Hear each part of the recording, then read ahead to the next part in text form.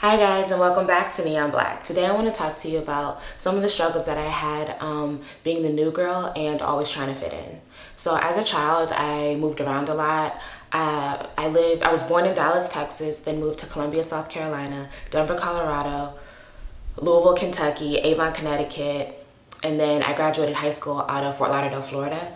And then I went to college in Hampton, Virginia, Hampton University, hey. Then moved to Houston, Texas, Detroit, Michigan, went to grad school in Gainesville, Florida, the University of Florida. Not as big of a hype, but hey, thank you UF for what you did for me. Then Atlanta, Georgia, and now I'm in the process of moving to Oakland, California. So I have had to be the new girl time and time again, and it's not easy. It's actually really hard, and I'm naturally an introvert. I think this whole moving process took me out of my comfort zone from a very young age, from pretty much 8 years old until now, and it made me more of an extrovert, or at least know when to turn it on and off. But naturally I'm an introvert and I keep to myself.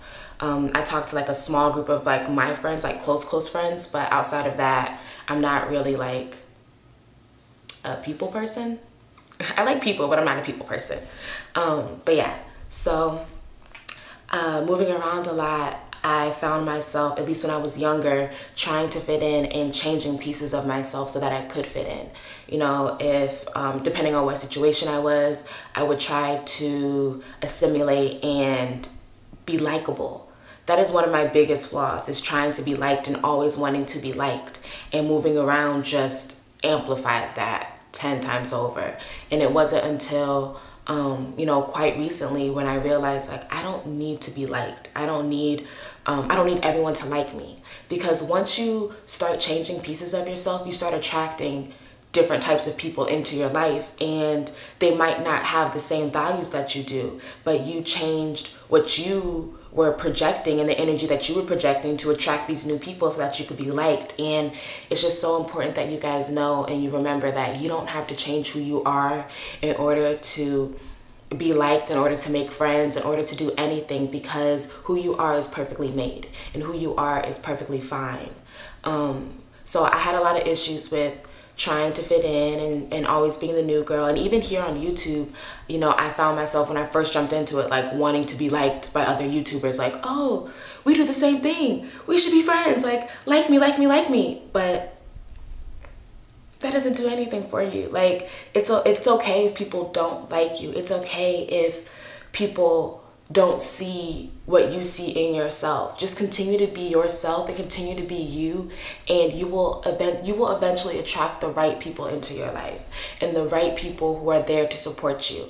And the more that you stay true to yourself, you give those people an opportunity to see you for who you are.